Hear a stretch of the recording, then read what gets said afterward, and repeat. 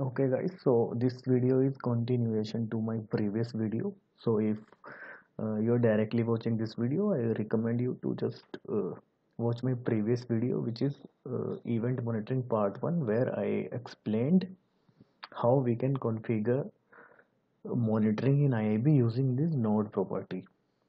Okay, but here I will explain how we can configure monitoring in IIB without using these properties, right? This time we will use monitoring profile. Okay, so how we can do it? Let's see. For that, we should have this XML. We should create this XML basically. This XML basically tells you all these things which you previously did using this node property. See, this contains similar information. Your event source address, same thing. Okay, your event name, same thing. Your event filter true.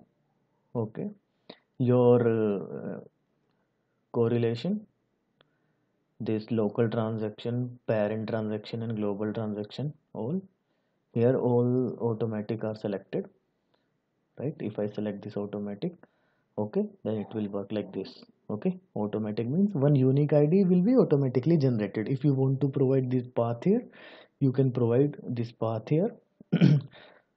How you can provide the path? Just provide this element here.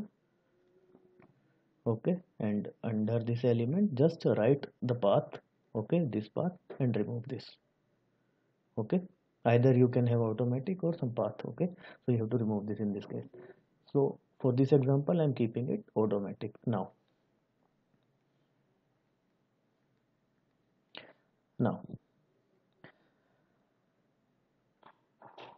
it is also using this thing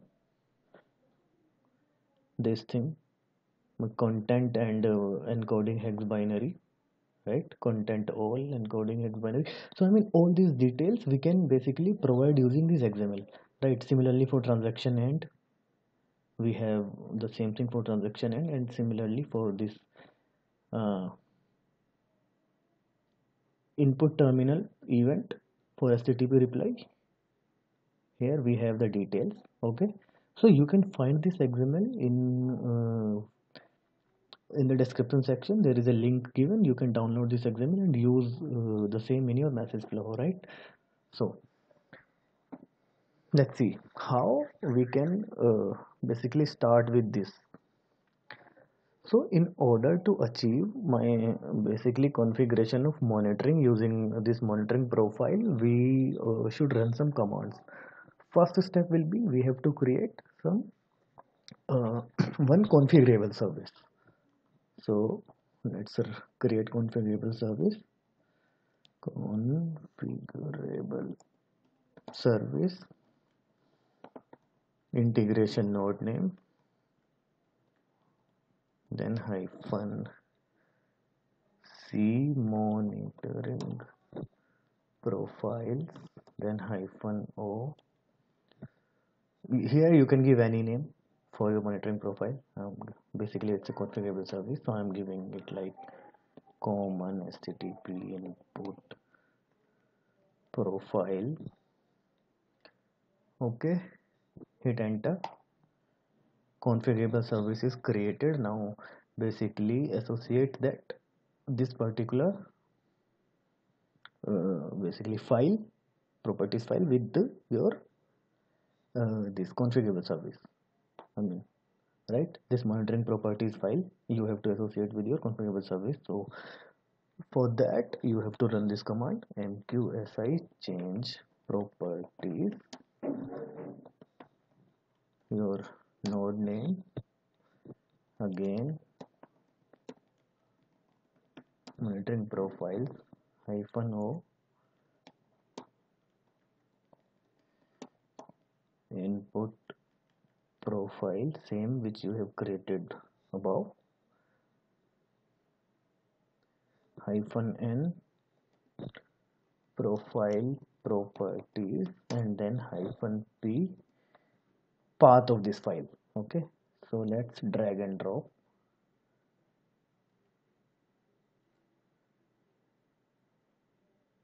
Okay, let me hit enter.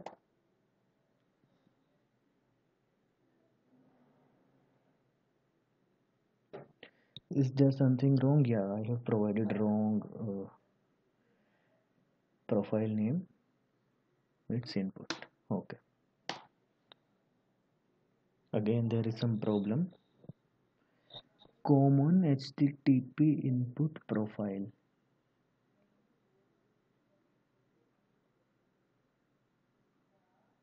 Let me copy this name.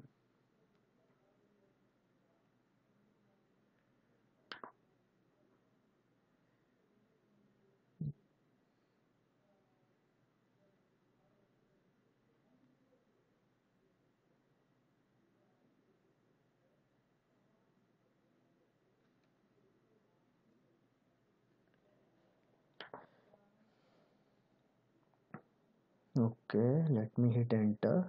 Yeah, this time it is successful. Okay. So, I mean, these two commands are also present in description section. Just copy the commands from there and use it. Okay. So, using these two commands, you have to associate your this monitoring profile. I mean, this XML, your configurable service. Now, next step. What should be our next step? We have to enable the flow monitoring. Okay. So, what is the command? Let me clear the screen. MQSI change flow monitoring.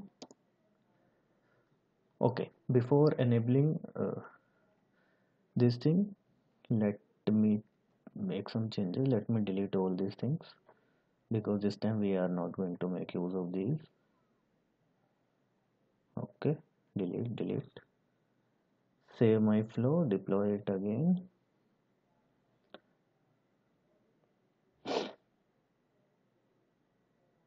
Okay, now enable its monitoring.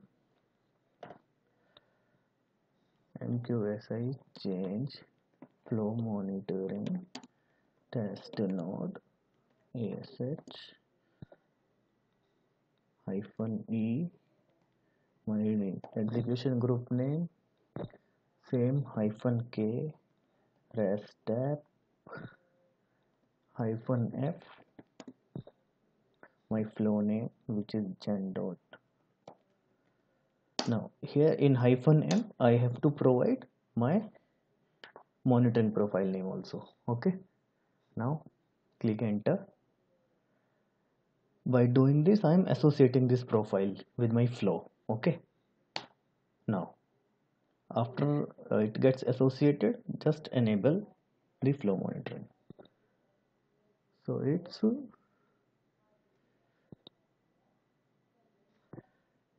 same command -c active. Okay,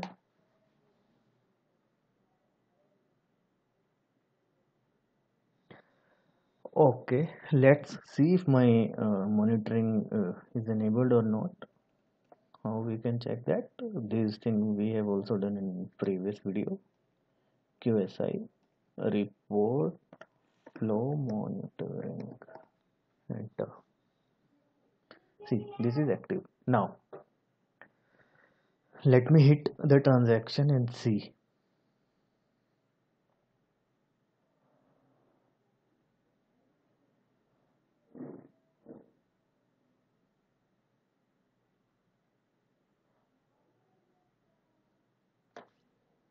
Let me insert some record.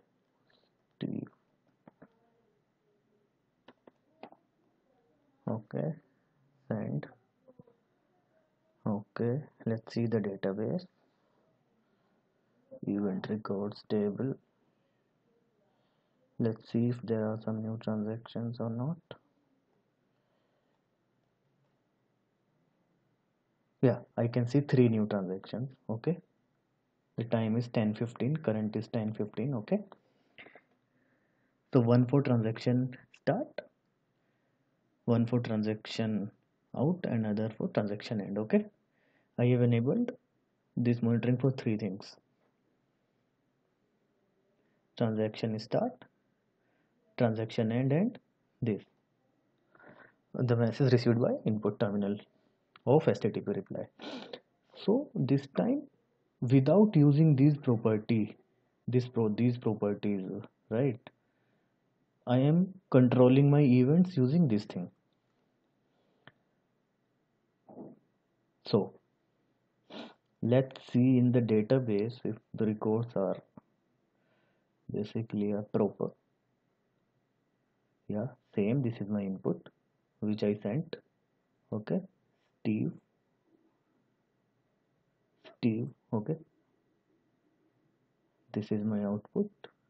Records inserted, and now my transaction is successfully ended. And this is my broker name, execution group name, message flow name. Everything is coming in my transaction. Now, this is only one-time activity, right? What is one-time activity? This thing. I created the configurable service, right? I created configurable service, and after creating configurable service, I associated this XML with my configurable service. Now, this is one time step. Now, for any flow which is using HTTP input node now, right? For any other flow, any application, you create 10 applications which are similar, like using HTTP input, HTTP reply, right? You have to do only this thing. You have to run only these two commands, right? Associate your monitoring profile with your message flow, and then enable the monitoring. These two commands only you have to run, and you can see basically the transactions in your database. Okay. Okay, if you create 10 flows using HTTP input, and if you just run these two commands, then your monitoring will be enabled and you can see the transaction, right? So this is a very flexible method where you are not touching these properties and you are just controlling these things on the node level and flow level. Okay, so this way you can configure your monitoring, event monitoring, using basically monitoring profile. Right. Similarly, you can create a common monitoring profile for some SOAP web service, or maybe for some MQ flow. This is for HTTP only, so I use this just in your basically when you will do some practice, just try to create for some another kind of application, maybe for MQ, and see the results. Okay, so that's it, guys. Thanks for watching this video.